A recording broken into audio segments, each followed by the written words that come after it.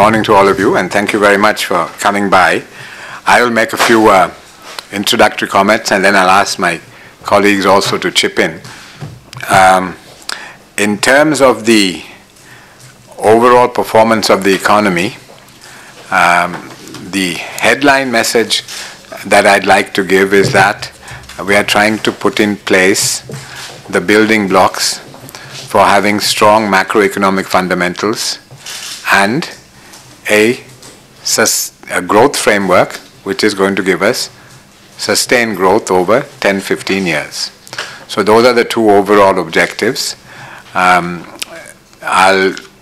Before I get to what we are doing to achieve that, let me say a little bit about the real economy and the performance of key macro indicators. As you know, growth was 4.4% last year. The drought affected agricultural performance significantly. We had about 4.2% growth, I believe. And we also had fairly significant fiscal consolidation. The budget deficit came down by about 1% of GDP, which clearly had a compressing effect on the economy, but that was intended. I mean, to create the strong building blocks that I was talking about, clearly fiscal consolidation is critical. So that was necessary, but when one goes through that stabilization process, the growth does get affected. But what we're doing is putting in place, as I said, a framework for sustained growth. We want to get away from this past practice of creating artificial sugar highs in terms of the growth process by having misaligned macroeconomic policies. So that's on the growth side. On the inflation side, we've seen the numbers, the headline numbers in particular, going beyond our target of 4 to 6%. But that we see as being temporary. It is not due to underlying demand pressures in the economy. We don't really see very much of that at all. The inflation peak that we are seeing, or that we have seen, I think we're beginning to see it come down already, but what we saw over the last month or two was due to, one, the base effects of extremely low inflation in the first quarter of 2016. We imported deflation because commodity prices globally were extremely low. If you remember, oil prices came down to $28, I think, per barrel in February of last year. So we had a very strong base effects because there was extremely low inflation in the first quarter of 2016 because of the deflation that we imported through international prices. Then the second factor, of course, was the VAT adjustment. A third factor was the supply disruption due to the drought. And the fourth factor was some depreciation of the currency. Now, none of those things are sensitive to the interest rates. You can't really address those issues through the interest rates. So this is why we have been cautious in terms of increasing interest rates. The Monetary Board took the decision to increase interest rates by 25 basis points, mainly as a signaling device. Because once the headline inflation rate gets to 7.9%, then you can begin to get wage pressure, etc., which leads to demand-side inflationary pressure. So we wanted to knock that on the head very early by signaling that the Monetary Board was committed to ensuring that inflation remained within the targeted band. So that was a kind of preemptive move to anchor inflationary expectations. Then on the balance of payment side, the current account deficit worsened from 2.3 to 2.4%. But if you look at that, it's almost entirely due to the effects of the drought. Because the main reason for the deterioration or the the outcome being a little bit above our target was the oil, basically oil imports. Because of largely, the price also went up a little bit, but more than that, it was the reliance on thermal generation because of the impact on hydropower generation as a result of the drought. And the other fact is we also imported a little bit more food because of the drought. So we see the balance of current account balance of the balance payment coming down to about 2.1% of GDP by the end of the year. Then the final thing is the reserves. There was a fairly sharp outflow of capital from the government securities market after the US elections, the last couple of months of last year and the first couple of months of this year. This was one institutional investor basically unwinding his position in Sri Lanka. And this was again part of the trend. Money flowed out of emerging markets and frontier markets during that period. And we were affected by that as well. But now we are beginning to see a reserve build-up. We had the international sovereign bond issuance of 1.5 billion week before last. A syndicated loan of 450 million is expected to come in the next couple of weeks. The central bank itself will be purchasing about $1.2 billion from the market. That's our target. We think we can do that. Plus, the government plans to divest some assets and could realize somewhere between 300 and 500 million through that. And the Hambantota deal, my understanding still is that it's likely to go ahead, but it may take a month or two. And if, I don't know what the final deal is, but if it's broadly the same as what we have heard, then about 400 million of that money could come in this year. 100 million on signature and 300 million after 3 months. And the remainder of the money will come in next year. So that's on the reserve side. There are also some other possibilities of government being able to borrow. There are things being negotiated. So all in all, we reckon reserves to be about we're projecting 7.2 billion by the end of the year. I should have said inflation. We are, our models are showing that it will come down to about 5% by the end of the year, the middle of our target. So that's a quick kind of thumbnail sketch. Okay, what are we doing in terms of strengthening the macroeconomic fundamentals? One, we are putting in place 3 frameworks for the key macroeconomic policy instruments. The fiscal adjustment, which sees the budget deficit coming down to 3.5% of GDP, is embedded in the IMF's EFF agreement. The central bank is moving towards flexible inflation, towards a flexible inflation targeting regime, which will enable us to be much more proactive in terms of monetary policy formulation. And we are also putting in place a framework for managing the exchange rate, whereby very gradually we will bring the real index down to 100 and then manage the nominal interest rate to keep the real index at 100, which should enable us to maintain the competitiveness of the economy, or to support the competitiveness of the economy. So there are these 3 clear frameworks, and I think if we are able to pursue, there's still all these are work in progress, but I think we are making progress. And if they come into place, we should be able to have more predictable and consistent macroeconomic policies which give us sound macroeconomic fundamentals. What is being done to strengthen the growth framework? There, as you know, the government is doing quite a lot of work on the investment climate. They've got these 10 task forces which have been constituted on each of the 10 pillars of the World Bank's Doing Business Index. The idea is to see whether there can be deregulation, infusion of technology, etc., to improve the investment climate. Then on investment promotion, Ricardo Hausmann's team has been working with the BOI. And what they're trying to do is focus, to identify sectors where we can move quickly and smoothly with our current endowment in terms of human, physical resources and know-how. Hausman has this theory about how monkeys go across the jungle to get to the top of the trees. So they jump from one tree to the other at a higher branch, and you keep going.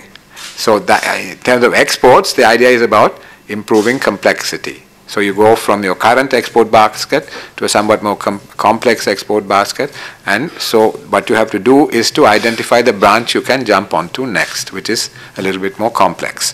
And they have worked with the BOI to identify some of these sectors, and within those sectors to identify key anchor investors. For instance, in Vietnam, Samsung accounted for 40% of their exports at one time, earlier on in the process.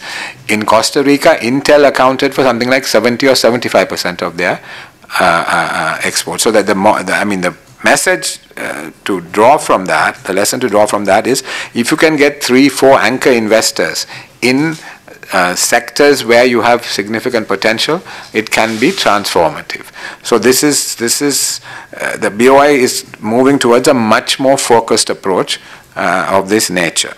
Then, in terms of trade facilitation, there is the electronic single window in the customs. They are moving towards operationalizing that effectively, and I think kind of a one-stop shop in the central clearance unit. These are things they're working on for trade facilitation. But really, arguably, the kind of jewel in the crown, if it works well, are the trade is trade policy. So under trade policy, there are a number of things going on. One is the government, I think, has already, if I'm not mistaken, put a bill into Parliament for the anti-dumping bill. If it's not in Parliament, it's close to going to Parliament, the anti-dumping bill. 2, they are formulating a national trade policy framework which will set out the overall trade policy framework. 3 is they are going to, as I said, we're going to try to have a more competitive exchange rate which will help exports. 4 is to have a trade policy adjustment package. The idea there is to strengthen local enterprises to become more competitive. Because as you sign trade agreements, some of the sectors would clearly need to be opened up. And the idea is to give local enterprises support to become more competitive and for workers to retrain. So those are 2 components that are usually associated with these trade adjustment packages, programs. But the big story, of course, are these trade agreements. Let me first say some principles, talk about some principles. When one is negotiating with much larger countries, trading partners, you have to have the principle of non-reciprocity built into the agreement. And special and differential treatment. Now, both China and India accept that. I mean, clearly our economy is very asymmetrical in relation to those economies, and the trade agreements will always be based on that. What does that mean? It would mean that, for instance, we would, our negative list would be much longer than theirs. In the case of services, our positive list would be much shorter than theirs. In terms of the phasing in program, for instance, we may have 7 or 10 years to liberalize a particular sector, whereas they may do it in 3 or 5 years. So these are the ways in which you have you tackle non-reciprocity. You can also build in safeguards against import surges, and the dispute resolution mechanism has to be right. So these are all things that our trade negotiators know very well, and the important thing is to negotiate good agreements. But what is the benefit of these trade agreements? For me, if we are able to deepen the current FTA in goods with India and then widen the agreement to cover services, investment, training, and technology, and have a similar agreement with China and Singapore, then if say this happens within the next 12 months, I think the government is trying to do it by the end of the year, but let's say it happens in the next 12 months, and you take the restoration of GSP Plus as well, Sri Lanka would have preferential access to a market of 3 billion people. So that is China, India, Pakistan, Europe, Singapore.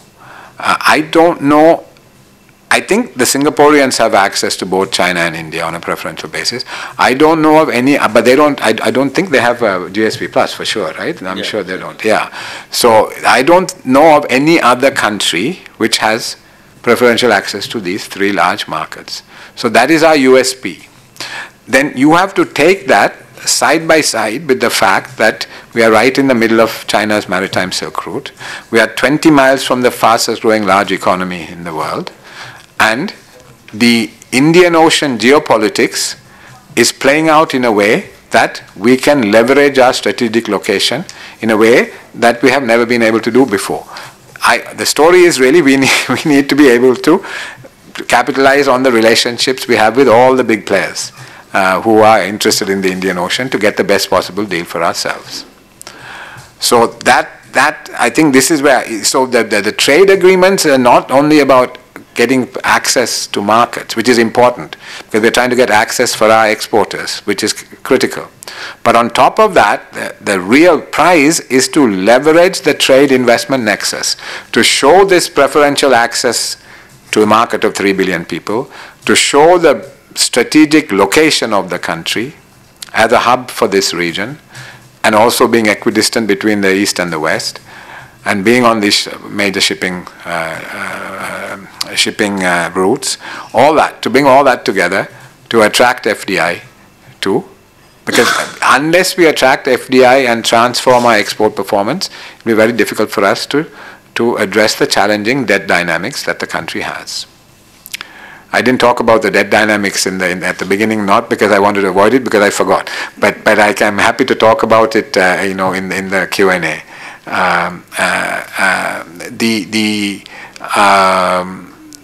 So that's the trade policy story.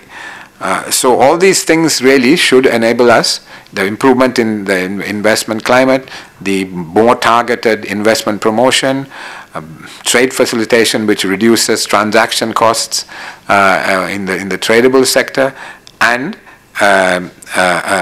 trade policy which can give us preferential access to a market of 3 billion people. Go side by side with our location, and excellent international relations. That also has to come in. So when you take all that together, there's a real opportunity. So what are some of the key programs the government is introducing? And as you know, the government has spoken about 2 economic corridors. The Prime Minister has spoken about 2 economic corridors. One from Kandy through to Hambantota. So you have the Japanese producing a master plan for Kandy development, which is going to be sort of culturally, religiously sensitive and have an industrial zone. Then around Kuliyapitiya, Kurunagala, there is, I understand, interest from the Koreans and the Andhra Pradesh Investment Corporation, Development Corporation. Then you have the Western Region Megapolis Plan, which I think all of you know about. I don't need to go into details. And the International Financial Center Port City project. Then you go south, you go to Hambantota and the development there. And then on the Hambantota, before I go to Trincomalee, let me say this. In my own take on the Hambantota port deal is, one, we should negotiate the best possible deal. That's taken for granted. But it is wrong to look at the deal on its own, the port deal on its own, because the port can serve as a catalyst for much more. You know, we've been independent for now, what, 69 years. We have done very little for the people of Monaragala. We have done very little for the people of Uva. People of Hambantota have some assets, but at the moment, that's not working for them. So this port deal has the potential to catalyze development of an area which we have let down very badly. We have not done much. No government, very few, nobody has been able to do. I mean, there are resource constraints, water constraints, all kinds of reasons. But if there is a real opportunity to transform that region, and the port deal is a catalyst for that development, then I think we should look at it in that light, not just look at the port deal on its own. But having said that, I'm not saying that you give everything away on the port deal. We should negotiate as rigorously as possible, but not see just as a port deal. This is a deal which could transform an area of the country which we have let down for 769 years. Okay, then the other thing is, of course, Trincomalee, where Japan, India, and Singapore are working together to do a master plan. Now, you see, the idea, as I said, about the Hambantota development is to provide benefits for Hambantota, Monragala, Uva, etc. The Trincomalee development is expected to sweep across to the Rajarata as well. So, and the roads are being, I've forgotten to mention, of course, there are these highways that are being built. The Colombo Kandy, I think Colombo, is it Kegol or Kegol, right? Colombo Kegol, there is a highway. And there are these, Kurunagala, and the highways also connectivity in the north, from Mannar through to Trincomalee, etc. So the idea is to allow this Trincomalee development to bring benefits for the whole Rajarata as well through improved connectivity there as well. So those are some of the big projects. So to summarize, hopefully we are putting in place frameworks to improve the macroeconomic fundamentals. There is a growth, the investment climate, investment promotion, trade policy, trade facilitation in terms of strengthening the growth framework, and these major projects. Now, I missed one thing out, and that is that we need to have a new growth model. I saw the Prime Minister yesterday had spoken about exports. I think that's crucial.